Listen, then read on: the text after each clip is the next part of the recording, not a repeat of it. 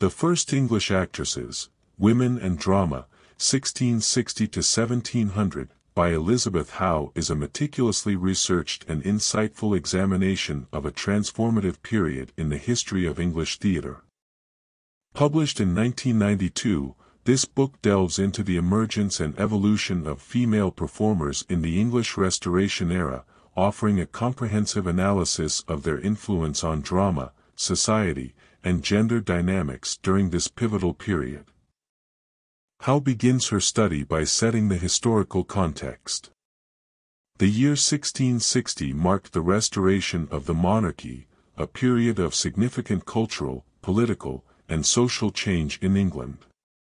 This transition was mirrored in the theatre, with the reopening of the public playhouses and the return of the vibrant theatrical scene that had been suppressed during the Interregnum.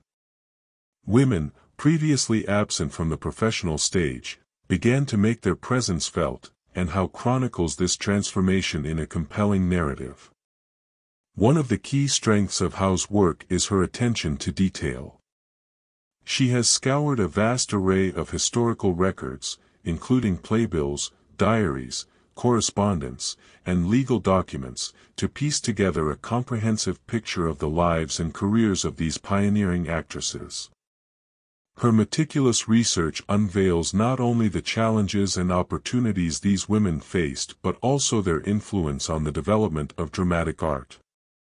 Through close analysis, Howe highlights the women's journeys, from their early careers to their experiences within the theater and their interactions with audiences and fellow actors. This depth of research allows readers to grasp the complex reality of these actresses' lives.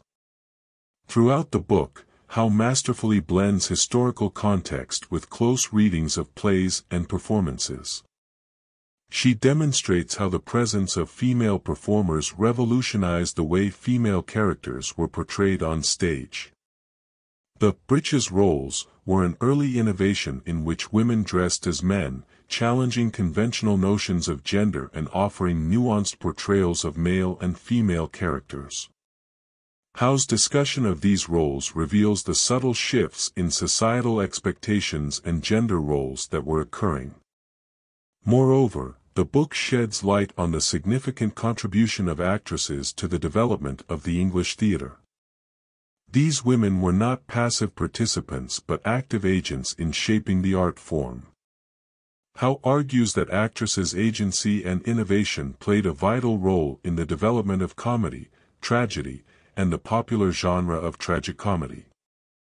Their performances, choices, and interpretations had a profound impact on the content and style of the plays they appeared in. Howe illustrates this through in-depth analysis of specific works and the actresses who performed in them, offering a rich and enlightening discussion. The First English Actresses also tackles the challenges these women faced in a male-dominated industry.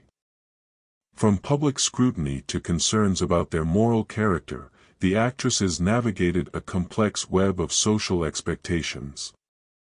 Howe skillfully delves into the controversies and scandals that surrounded these pioneering women, showing how they had to constantly defend their choices and reputations.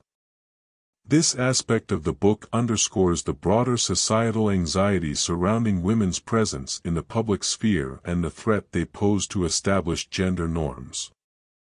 In addition to the historical and theatrical aspects, the book also touches on the broader social implications of these developments. Howe highlights how the inclusion of women in the theatre provided a space for exploring changing notions of femininity and female empowerment. It became a forum for broader discussions about gender and representation, and the book captures the evolving attitudes of the time towards women's participation in public life.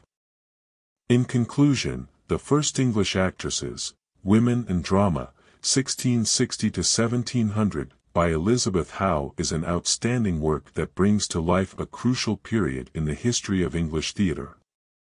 Howe's rigorous research and insightful analysis offer a detailed exploration of the lives, contributions, and challenges faced by the first English actresses.